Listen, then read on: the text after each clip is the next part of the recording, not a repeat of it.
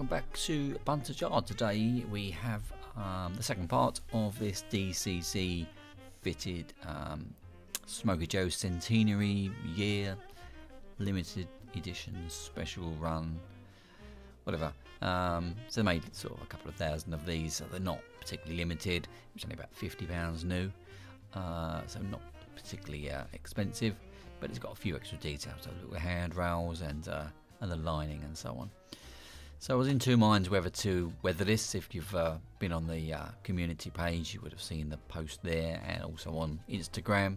There's been a question, you know, whether you should really be weathering limited editions, and you know, consensus is, well, it's not really that limited anyway, and it's not particularly expensive, and I think leaving it in a box on the shelf isn't going to make it worth any more in the years to come. Not while I'm around anyway.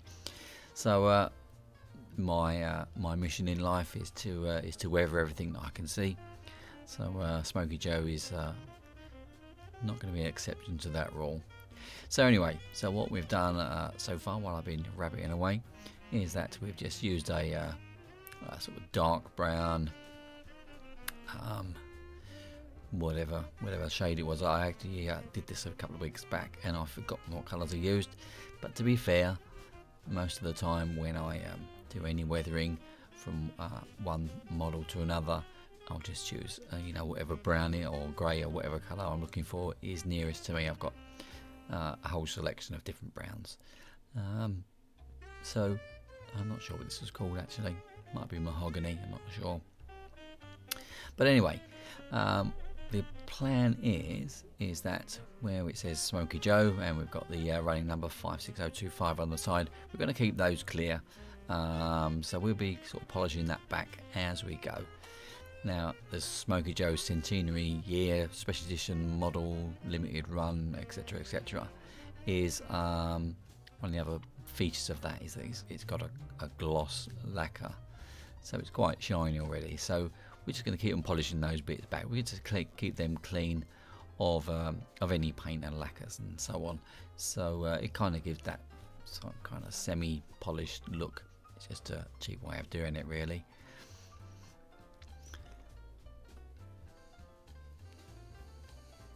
So we're just going to put a little bit more on, and the idea, as I say, behind this is that if we wipe it, you know, with the cotton bud and the cloths, it's not going to get all the paint off. It's going to leave bits caught around the, you know, in the nooks and crannies and the joins and where the bits of the handrail stick out and so on. And that's the idea. We want the rest of it to be almost a little bit clean, and as I say, around the livery, we want that to be nice and clear. If you use something like cotton bud or a brush to do the larger areas, you'll take probably too much of the paint off. That's not what I'm after. So I'm using the cotton bud for when I want to sort of target an area to keep clean. So like this bit here, and the Smokey Joe, and that little badge at the top. That's the builder's badge, I guess.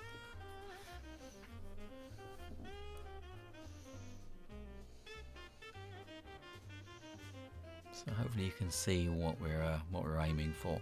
So we're going to do the wheels as well, and try not to go too heavy with this. We need to clean this paint off because the obviously pickups going through the wheels as they always do.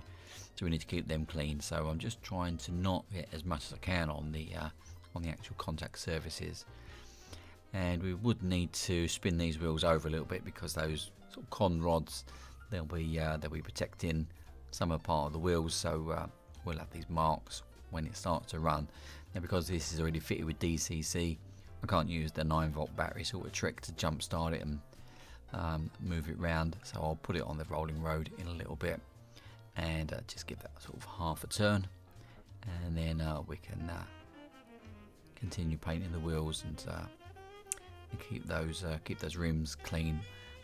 On this one I'll clean them as I go actually. Just makes it a lot easier rather than cleaning off 3 or 4 layers towards the end. So we're doing the front and the rear. It's got this nice little red flash on the on that buffer beam, which you don't get on the common cheaper model. It's not much in it actually, about 10 I think. But I just think it looks nice if it's covered in grime, and then we'll just sort of clean it back to make it look. Seeing the colour pops out. I like the red sort of popping through that greasy layer.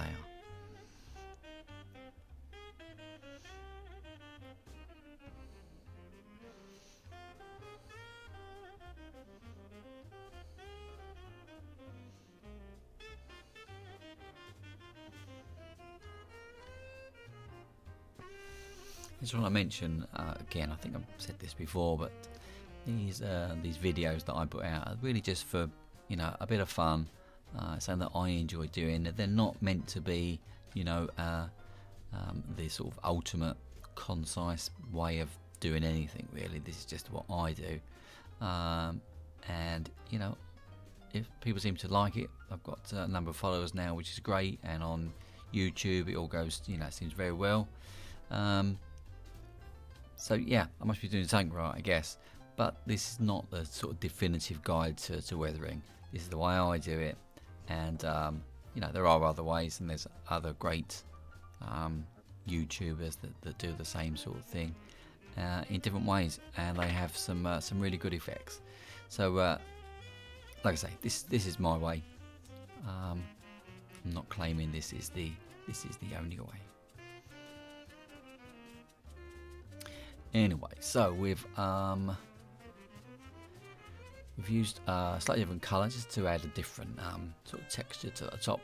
So we've used a lighter grey, and we're doing the same, we're just cleaning it back. Now don't worry about those polished bits on the roof, they aren't going to show towards the end because we can use some powders and other bits and pieces in a little bit.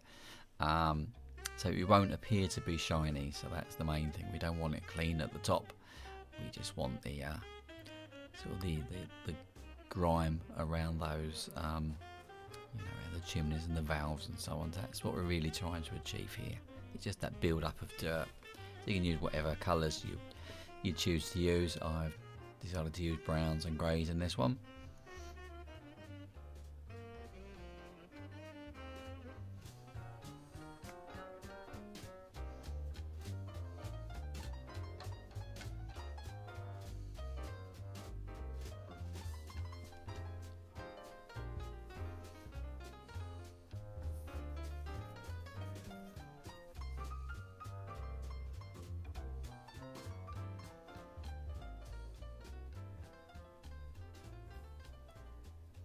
You might have noticed the music in the background is I'm trying to sort of match the music sometimes to what we do, and if you put the word Smokey into Epidemic Sounds, which we use for our music, it comes up with 4 or 5 different tunes, and I quite like this one, so I thought we'd have a listen to this a bit jolly, hopefully brighten up someone's weekend. It's Epidemic Sounds. So if you've got a YouTube channel, it's actually a good site to use, so I'd just have a look at that. The link's down the bottom. But you can use your music as many times as you like once you've downloaded that from Epidemic Sounds.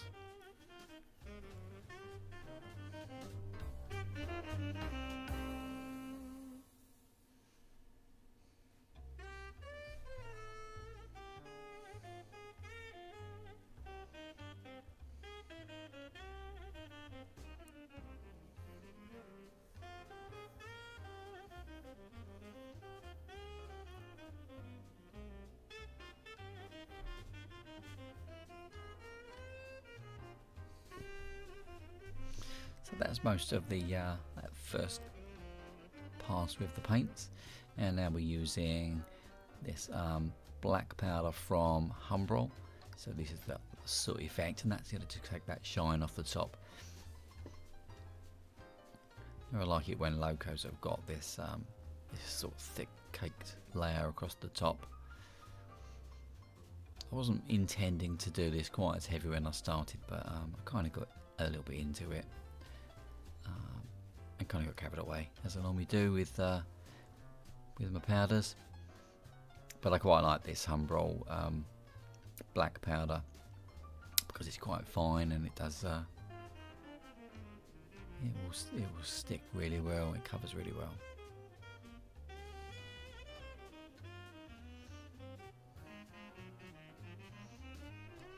So we're using this where you would sort of typically think the smoke would leave that soot deposit. So as it travels along, the soot's going to be blown along the top of the boiler there and on top of the cab.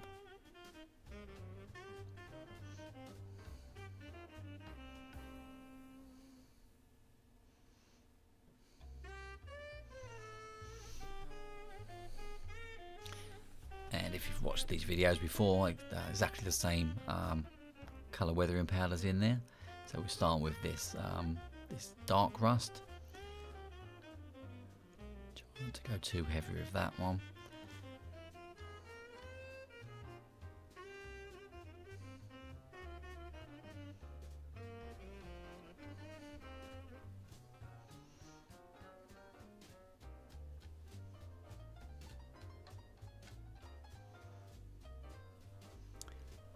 And down the bottom we're using just the Humbrol Dark Earth weathering powder as well. The links to these are in the description, as they are on most videos that we do. Same, there are a few things that we use on everything, and the powders haven't changed much apart from introducing that the black one recently, and the green oxide, the chrome oxide that you can see in the background there.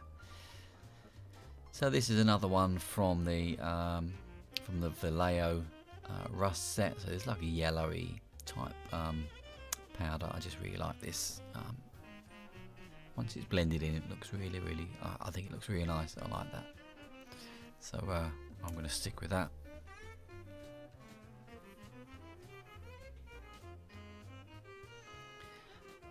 And I just want to give that a final clean, just to make sure it's still nice and shiny,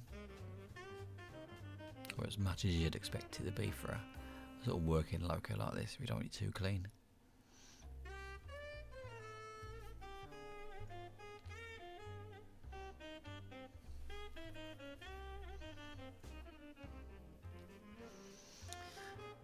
There's quite a bit of detail in the back there. I don't want to take this apart, but we could probably dry brush and catch most of that. Now I don't have probably the right colour, so I've used this copper. It should be a bit bright. It should be brass really. It should be a bit lighter, but it's going to look okay in there, and it's not going to be that clean anyway. Something that's sort of this dirty on the outside probably won't be that clean on the inside either. But anyway, so we dry brush in. So I don't want to get the palette dirty. I can't be bothered with the tiny amount that we're going to do. So we'll just put some of the paint on the brush. We've brushed it all back as far as we can, and then if we go gently across from side to side across the detail, you can see the paint just leaves its deposit on there, and just kind of just makes it pop out a little bit. And there's detail at the back there, you can see it on that front of the cab. We'll try and catch that later.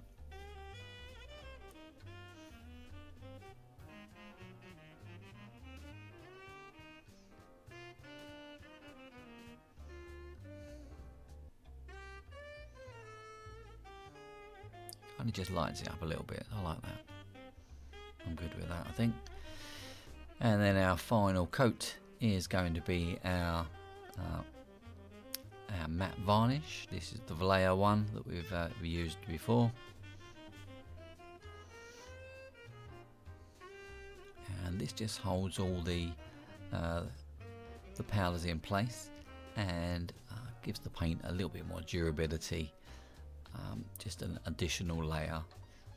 Now when you use anything on top of weathering powders, some of the effect will be sort of diminished, which may be a good thing.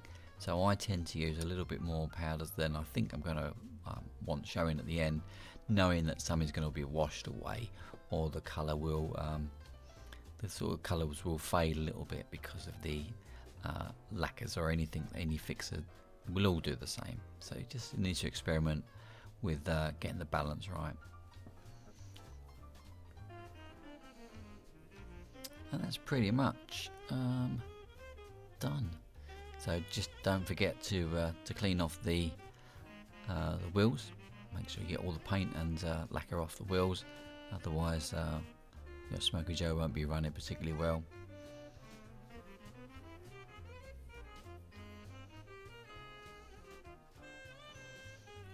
And there we have it. So that's another one done. Smokey Joe, this one's actually now gone to a new home, so I'm deciding whether my second Smokey Joe, maybe another time. I'm sure I will. Just a special shout out and a thanks at the end of this video to all of the fans and super fans that have now signed up and become one of the members. We've got a special community area. So hopefully I'll see you there soon. Bye for now from Bunters Yard.